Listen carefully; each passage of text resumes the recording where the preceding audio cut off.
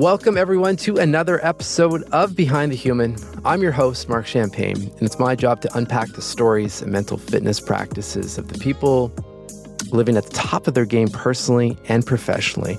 And we definitely have one of those individuals on the show today. We have James, who is the CEO of Argonon, one of the UK's top international independent production groups. The group is headquartered in London with hubs in New York, Los Angeles, Oklahoma, Liverpool, and Glasgow.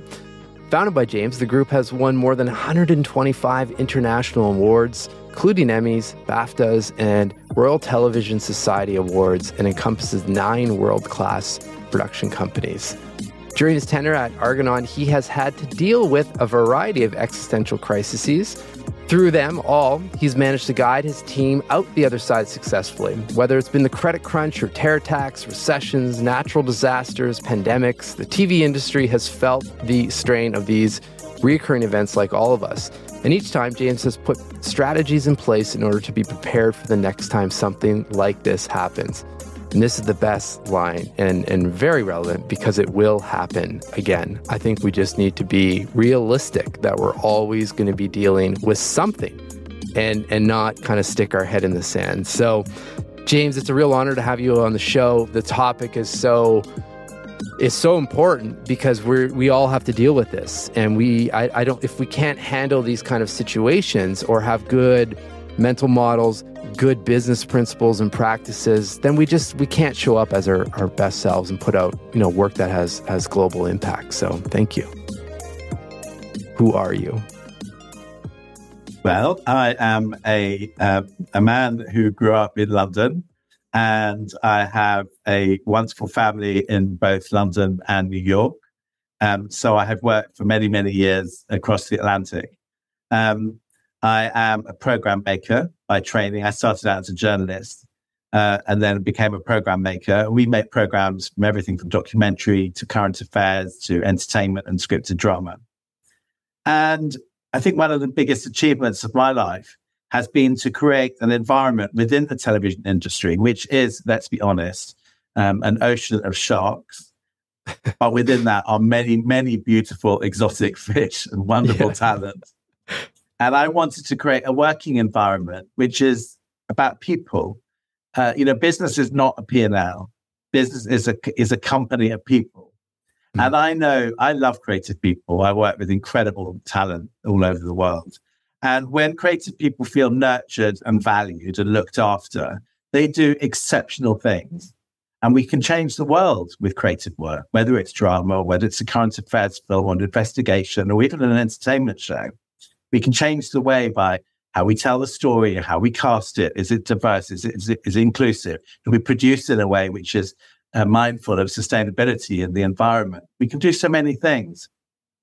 So I think one of the things that I'm most proud of is that I'm now 20 years into running this group, surrounded by an incredible team of generals and talent and production staff at every level. Where we have a people-first culture and people feel valued and looked after and therefore can do their best work. And that, for me, we've employed probably more than 10,000 people over the years, and that's a lot. We've put food on the table, we've fed children, we've paid for people's mortgages, we've helped people do exceptional work. And that is something I'm very proud of. Yeah. Who instilled some of these values in you early on as you were coming up in the industry to put the people first and to really step back and think? And most likely you're probably seeing the contrast of, this is not what I'm going to do, and I'd like to go down this route in certain situations. But I'm curious, if there are any people or situations or companies that were helpful for you early on in your career that essentially instilled this foundation that I think everyone within the 9 companies are feeling. Well, certainly my dad was a very powerful influence. He's no longer with us now, but he was a filmmaker at the BBC. He made documentaries. He was actually a BBC lifer. He did 35 years at the BBC, would you believe it? But he was a professional who did a number of things. One, he had an absolutely inherent sense of justice and compassion. And that sense of justice has stood me well. It's one of the great gifts that he bequeathed to me. compassion, understanding people, being able to put yourself in the shoes of other people and understand people who are different from you, who maybe have different opinions from you, people who are more fortunate and people who are less fortunate. To be able to really empathize, I think, is one of the greatest gifts that any human being can have. And I think that, over the years, I have met some extraordinary people, men and women, both in my industry and outside the industry, who have shared those values of justice and compassion. And those, for me, are absolutely driving forces in my life. I wanted to ask you about, before we really jump into this is probably a good intro into the topic of the book and the main topic, I guess you could say, for our conversation. Is there a certain crisis that sticks out for you that shook your mind the most, where it really, tested everything that you've got in terms of the training and having gone through multiple different situations like this, but where it really kicked you back and said, okay, this is, buckle up. Here we go. Yeah. Let me know what that was. And I guess the second question to that is, what were some of those feelings and how did you take that first step? The flexible method actually dates back to really starting to be formalized in the credit crunch. Mm-hmm. So 2008, when we were faced with, a complete meltdown. It felt like, the whole capitalist system was about to collapse, let alone my little company, Leopard Films, as it was called at that time. So that was an existential threat to us because, of course, in my business, which is television and film, we depend upon advertising revenues. So when advertising revenues collapse and people have no money in their pockets, commercial channels, streamers didn't exist at that point back in 2008, but the big commercial networks didn't have any money. And we were told that there might be no business for a year or more. When there's no production, we have no money to pay our bills. We can't employ our people. We can't put food on the table. So it was an existential threat. And I remember at the time thinking, how on earth are we going to get through this? This was back in just kind of the holidays, just before, at the end of 2008, I think it was 8, beginning of 9, wasn't it?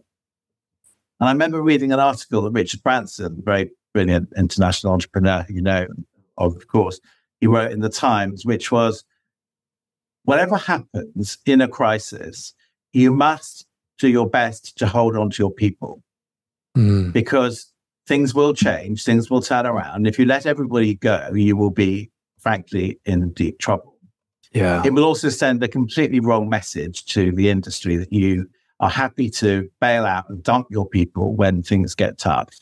And in the long term, that is obviously completely deleterious to any business and reputation, just morally wrong, frankly, as well.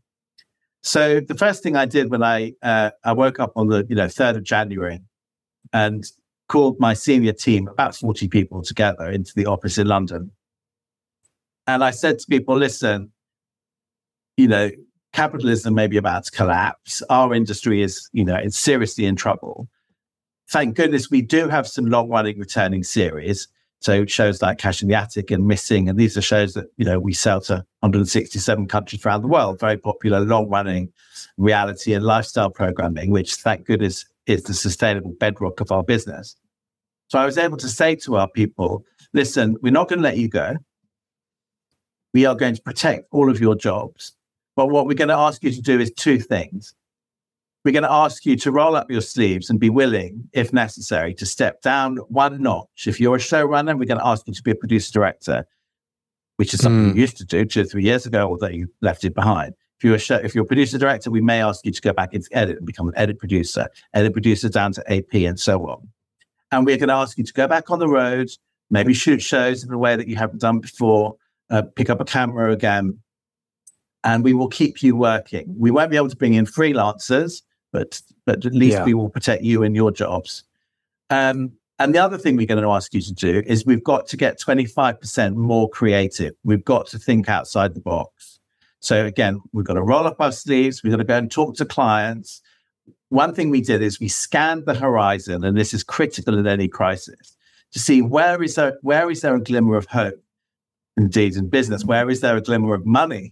Yeah. And one of the places, of course, was the BBC. And the BBC is not a commercial network. It has funding directly from the government. And there is one part of the BBC that we weren't at that time working for, which is CBBC, Children's BBC. We thought, well, hang on a minute. Okay, so they do have money. Everybody else is completely broke and not going to commission for any time soon. But maybe CBBC is somewhere we go and talk to. We've been quite snobby about doing children's programs. It's not really our bag. But you know what? Maybe we could. So I sent my scripted team in to see BBC, and they came up with 3 ideas, scripted ideas, all of which were immediately rejected because they were not right. We were green, right? We were starting out. So that was a bit of a downer, but okay, back to basics. Let's come up with something else. So we went back in again.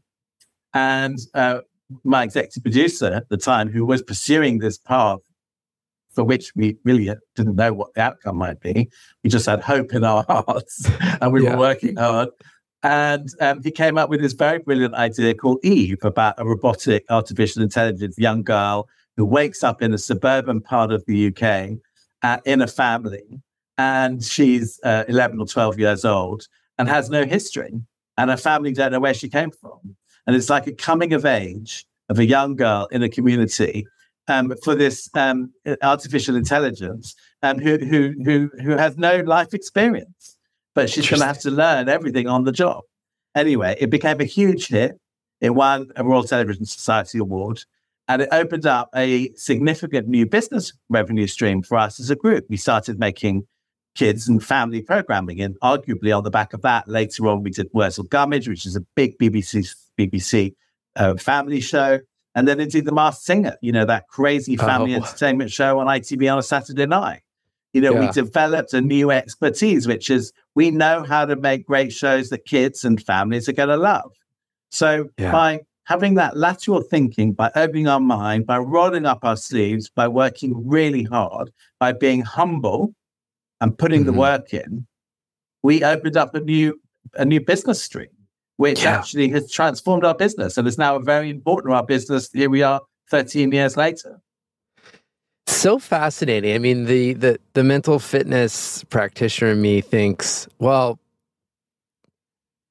the only way that could have worked is exactly what you did, in the sense that you there was an element of safety for the team because of that first conversation, right? Sure, people are moving around in terms of their position, but you still have a job. And I think that's where it doesn't matter whether it's in this situation or other situations, as soon as we're in this state of massive fear and anxiety, it's nearly impossible to come up with your best ideas or any ideas, frankly, right? You've got to push through all of this noise, yet for whatever reason, we still kind of hang on to that notion that, okay, no, we're going to keep going, get everyone in the room and, put things on flip charts and stuff like that, and just basically hope that, something comes up. But if we would just spend a bit of time, like kind of like what you described and what you've been doing and what's laid out in this book as well, just working on setting the right mindset and working with some real human emotions, right? Or addressing those human emotions, given, we are humans. I mean, that just sets the stage then to, go whatever path that you're trying to lead the team down. That's absolutely right. And when we fast forward to COVID, the first thing that we knew we had to do is move early, which is not what our government did. Yeah. And we made sure that we got 1,500 logins offsite and online within 48 hours in early March 2020. Yeah, you were something, wasn't it? You were like 10 days ahead of something like that, right? Yeah. Yeah, we moved very early, which felt terrifying, but I took advice from my team, and people felt fearful. And we made sure that people went home, that the kids were safe, that elderly parents had food in the fridge, that people needed to take time out because they themselves were worried about health. And, we were all terrified about flying germs and goodness knows what. So the first thing we did is we made sure that everybody was at home and safe and protected. And then we very quickly set up communication lines. And of course, a lot of people in my industry in their 20s don't have good Wi-Fi. They are frightened. They're sometimes living in rented accommodation with a couple of friends in a foreign city. Yeah. We made sure that very quickly. I was sending out daily communications, and that we cascaded that down through the business, so everybody had a line manager they could talk to. And we said very clearly to people, we do not have all the answers. We're not going to, boosterism here has no part. We're not going to pretend everything's going to be okay, because that immediately loses credibility and it's not true. Yeah. However, as a management team, we are all talking. We've got your back. We're listening very carefully to the science. We listen very carefully to those in government who are credible. And we will come up with solutions. And little by little, initially it was hour by hour, then it was day by day, then week by week. And little by little, we started just incrementally to kindle hope, to start monitoring what little things we might be able to do, share that around the group, so there was a sense of collaboration and community working together with a common purpose. And you know what, Mark? What was incredible is that everybody rolled up their sleeves. People worked all the hours that God sent and came up with extraordinary ideas. Mm-hmm. Now, they did that because they're passionate, they care, they know they're part of a community of people, and we were doing it together. Yeah. I wrote down, this is from the book, in that moment when things were starting to lock down and essentially found yourself in this place again of, wow, like everything I've just built, is this, is this it? Is this the event that's going to take down these companies? And I wrote down, you said you felt powerless and disoriented, which I think many of us did. For you personally, what were some of the practices or rituals, or activities that you had to deploy for yourself to even get to that point where you can then speak with the team and start having, clear thought and, okay, this is the path we're going to try out. Is there anything that anything that was a good staple for you? If we say in the business domain initially, I've done quite a lot of study about leadership. I've done some study at Stanford, in California, at Oxford, and most recently actually MIT as well. I'm a real believer in training. All of these very extraordinary places talk about leadership as being something that is 360. It's in the round. Mm-hmm. We are not professionals living in a bubble. We live in a world which is multidimensional, where we have families, we have obligations, we have health, we have to eat, we need to exercise, and we need to take tough decisions, and listening to our people, and sometimes overriding those decisions, or sometimes making decisions that somebody else has come up with, which is better than what you thought of. You need a lot of humility actually as a leader. So I think what's really important is to, at the beginning, when the crisis hit, I moved with my partner to a house our house in the countryside, locked all the office, everybody was at home, and it felt like, my goodness, I've spent 20 years building this business. It's all going to go to pot and we'll end up with nothing, which was obviously very frightening. Plus, of course, we were so fearful for, my elderly parents, and I've got very dear nephews and nieces who were so frightened, who I'm very close to, and so on. And that's in my, my personal world. Something that felt very important right from the get-go was to set a routine. Yeah. And I did that from day one. So I did make sure that, I and my partner and people around me were getting up, that we had food on the table, that we were eating properly, that we were exercising. Initially, we were allowed to take one walk a day. So making sure that the very basics of life are ticking over. And then with regard to the business, I knew it was really important for me to come to my desk, which is in a spare bedroom because I was not at work, switch on the computer at 9 o'clock in the morning and sit there, shaved, looking as fresh as I could, properly dressed, looking professional and credible. And people could see me and they knew that I was showing up. And my team did that. I remember we had a laugh with my chief operating officer. And she said, every day I put on my perfume ready for the computer. And you know what? I put my cologne on too because I wanted to feel good. Yeah. These things are important. You need to show up and you need to respect your people you're talking to and respect yourself. Yeah. So I do take that 360 approach to leadership very, very seriously. And I talk about it a lot in the book. Yeah. Well, and I think even more important during times of crisis, but these are things that, even if you are working from home a certain amount of days or whatever it is, or whatever the circumstance, I think the theme is set yourself up in your environment and with routines that will make you feel good and also I think boost confidence and all of the stuff that ultimately ends up helping us be the best versions of ourselves personally and professionally. But we overlook those things often and just kind of get stuck in the rat race of process in the day-to-day, that those small little details, which how you put very well, are incredibly important. So important.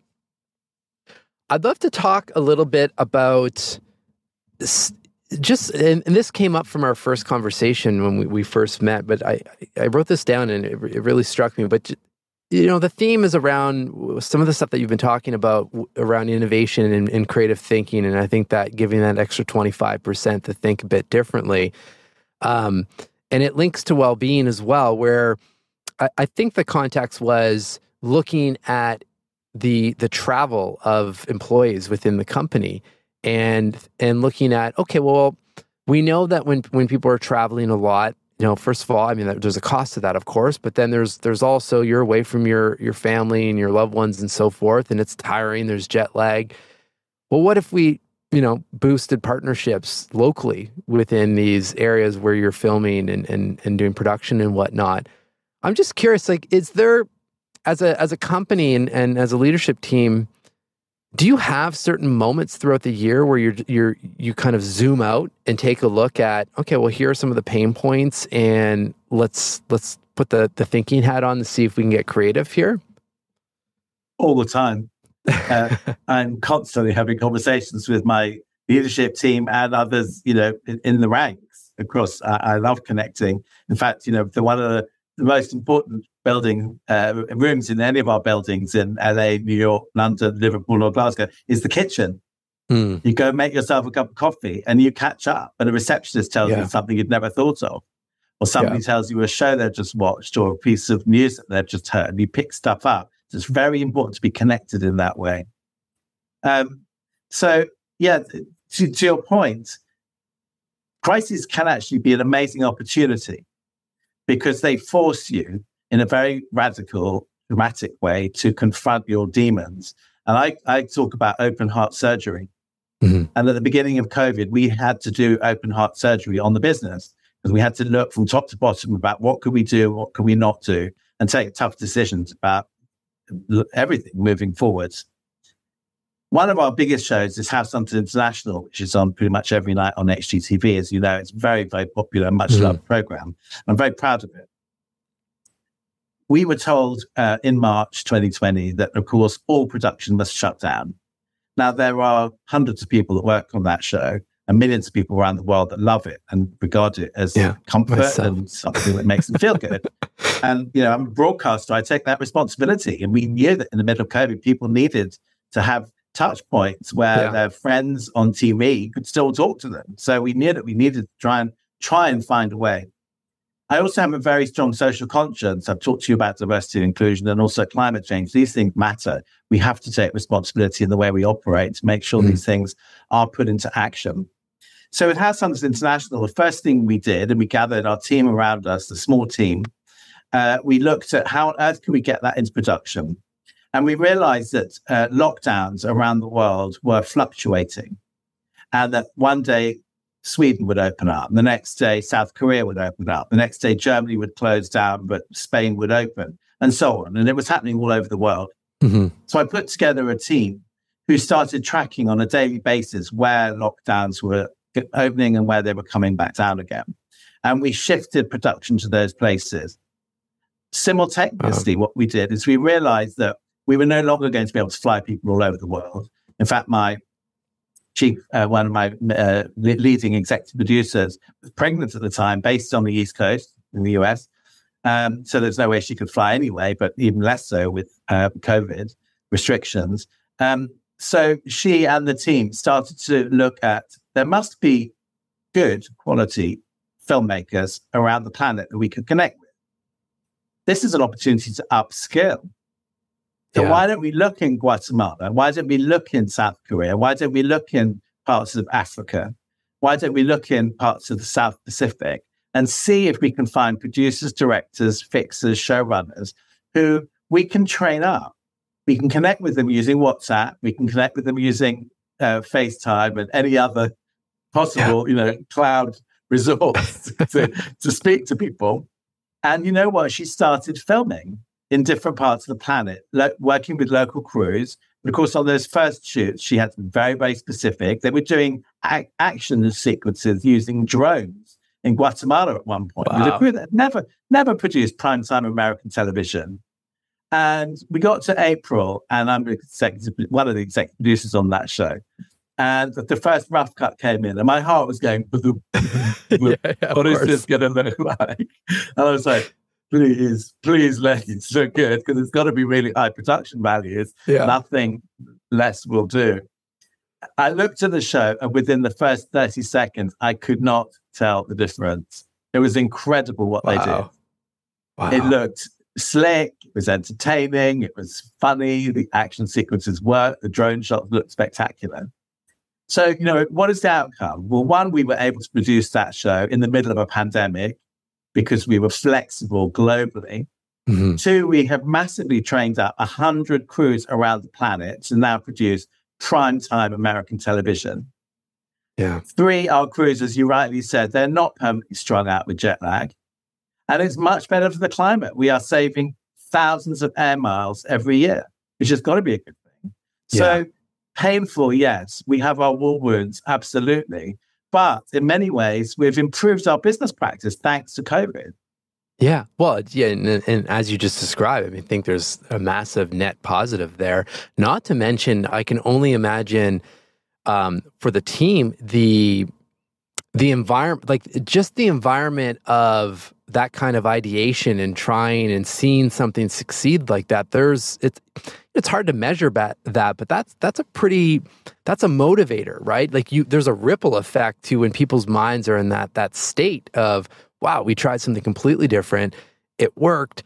Then the next thing starts to come up and other ideas start to surface. And it's just a beautiful, like I said, ripple effect of innovation and possibility. And not to mention, we feel good doing it, right? It's, it's powerful stuff. What do you I mean, there's so much in the book. I mean, obviously I'm going to put the link in the show notes and so forth. And once again, congratulations in putting this together.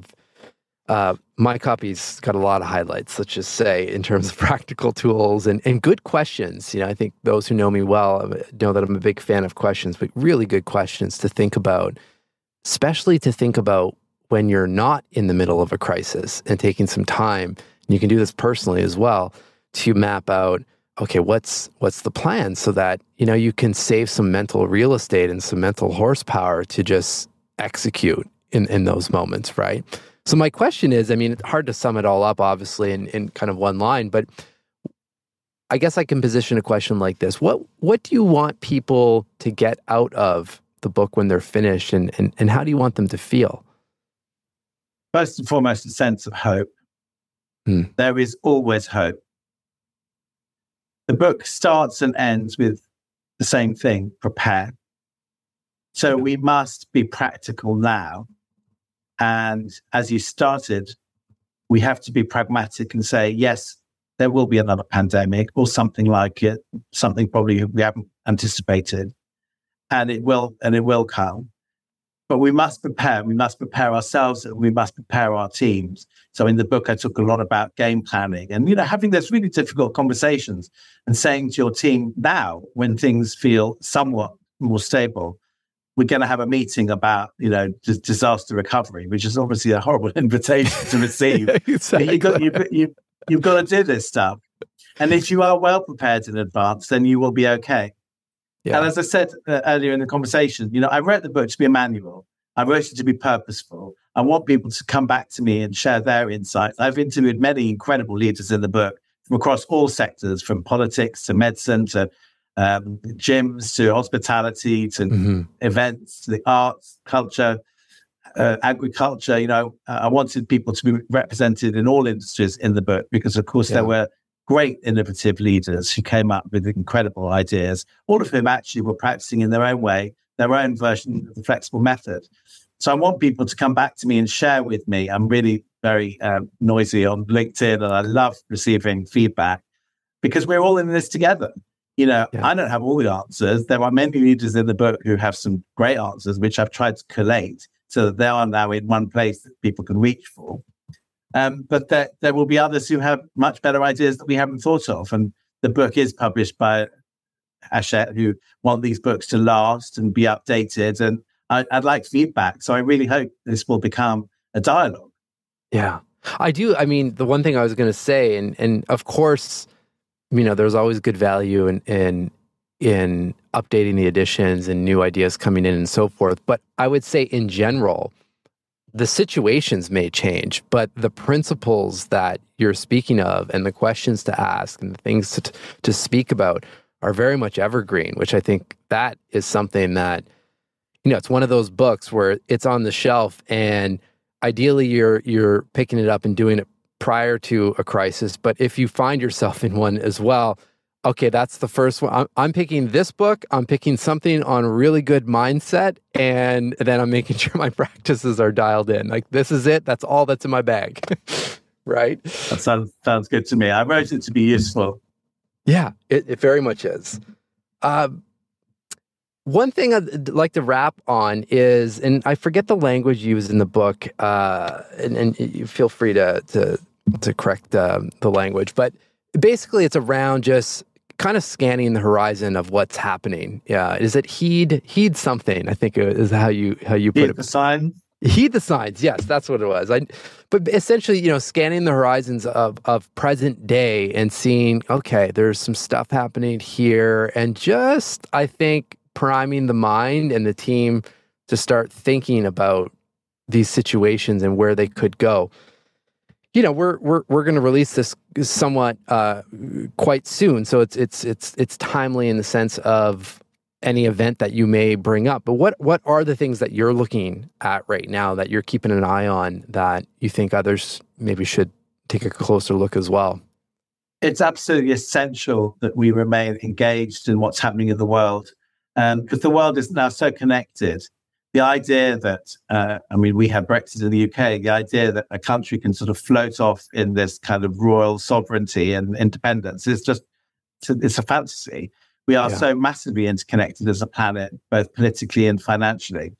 And you look at the credit crunch, for example, we knew that when the subprime market was collapsing in the US, we knew that the tsunami was going to come. And of course it did. Just a few weeks later, it hit the rest of the world. Similarly with COVID, we were watching what happened in Asia. As soon as it came across both to the North America and then indeed to Europe, we knew in the UK that it was coming. There was no way to avoid it. These things are, we as a planet are massively interconnected. So it behoves us as leaders, whether we're leaders of our families or indeed of businesses, it behoves us to be really mindful and keep informed. So, of course, right now we have been dealing with chronic inflation across the planet, which has made cost of living extremely difficult. In the UK, we have 1 million children living in destitution. The poverty at the bottom end of the scale, we're seeing this in many, many developing countries. Those who have and those that do not have is getting wider and wider and more extreme and more painful. We have to be mindful of this because it's going to affect all of us. We all pay taxes. We're all part of an ecosystem that has to sustain itself. Not just morally do we have an obligation to make sure that we take everybody with us. We also have to make sure that there are people who have access to opportunity, political opportunity or jobs or medical aid. So, we do have to be to retain our social conscience, and I would really like to encourage people to make sure that they're keeping an eye on what's happening in the world of climate change, what's happening in the Middle East, what's happening in the Ukraine. These are things that are not happening, at the other side of the planet. They're happening to all of us, and they're happening now. So we must remain, I think, really committed as a world society. Yeah. Last question for you. What, given again, all of the events and the situations happening in the world and so forth, What keeps you smiling each day? I love life, despite the fact I feel that. we're talking about these terrible things which are real. Goodness me. But I do love life. I just think, we are blessed to be here. There are so many opportunities in the world. Love is a wonderful thing, whether it's for our partners or the families and the children in our lives or our friends. And we have many blessings. I was talking to a friend earlier who said, James, you're going to be asked, who are you? And, I believe that I was given a set of cards when I was born. And those cards are not perfect. They include some things and other things they don't include. But I think it is our responsibility, being right here, right now on the planet, it's our responsibility to play those cards to the best of our ability and do the very, very best with everything that we've been given, because we have been given many, many blessings, and we must use those blessings wisely. What's coming to mind just from this conversation, this is a first, at least for me. It's just, I'm excited to tune into one of your productions with, there's the emotional connection, of course, with the show. And obviously I'm thinking of the one that comes to mind right away because I watch it all the time, House Hunters International. There's the connection with the show and the content, of course. But I've never had this before, and I suspect many listening haven't as well. To have that added connection, knowing a little bit more about the people that are behind those shows from a conversation like what we just had, and knowing, that everyone's doing everything that they can, and people, for the most part, they're happy, they're thriving. There's an environment to support that. I don't know. That's just takes it to a whole other level that I think most people don't see. And to me, that's I think a big competitive advantage. It's almost like knowing, the only thing I can relate this to is, knowing the author of a book that you're reading, knowing them a little bit more personally changes the way that you experience that piece or that work. And I feel like I can only speak personally, but that you've done that for me here. So, A, thank you. But a higher thank you for everyone. That's nice to hear. But you know what? I am a creative by training. I've become a businessman, and I care passionately about our output, our programs, and I can tell when the production comes from a happy team. I mean, to put it baldly. Yeah. It'll be a mixed team, people who are well looked after, who feel valued, who are earning proper money, who feel that they have a stake in the business, they've got longevity. I can tell. I can watch a show and I know that the way it's cast, the way it's shot, the way it's edited, it will be crafted with love, actually. Yeah. They will put their heart into it. It's like baking a cake. You bake a cake in anger, what do you get? You get something that's inedible. Yeah. And so, exactly. so too with any output in any business, whether it's television production or any kind of manufacturing or whatever you do. I'll go back to, my training. I spent some time at Stanford where they talk a lot about culture, a happy culture, which is properly diversified, a good mix of men and women, representative of all of the communities that we live in. Not only do they do better work, they make more money. Mm-hmm. So if you're purely being bald about business, you have a happy team, you're going to make more money. Yeah. So for me, these are no-brainers. Yeah. This was fun, James. I mean, I hope this is the first of many conversations. And I, again, want to thank you for the time, but thank you for putting the effort into the book. I know, it's not like you have any shortage of things to be doing with 9 companies running, in the background and having, published a book myself. It's not the easiest thing to take on, right? So thank you for that. And a higher thanks for everyone listening that is about to, experience whatever that next big event is. And thankfully, we have a pretty solid manual to at least start the thinking, hopefully today. So I wish you nothing but beautiful, beautiful success and a thriving day. Thank you, Mark. I really appreciate it. It's been great to be here with you.